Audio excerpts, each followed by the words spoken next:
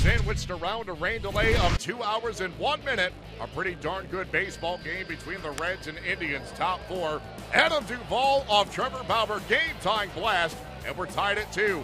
Now 3-2 drive, top 9, Cody Allen. A 2-1, 1-out jam facing Billy Hamilton. Grounds it right side. And did the Indians just double up Billy Hamilton? As it turns out, no.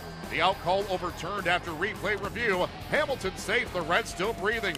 Next batter, Zack Cozart into left. Michael Brantley cannot grab it. And incredibly, Hamilton scores the go-ahead run from first base on the play. It's amazing he wasn't given a ticket when he touched home plate.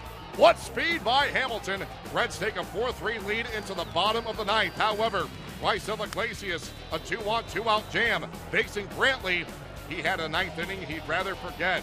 Reds come back to stun the Indians 4-3. Entering Wednesday, the Indians were 102-1 when entering the ninth inning with the lead since the start of the 2016 season. Tim Adelman squares off with Mike Clevenger on Thursday.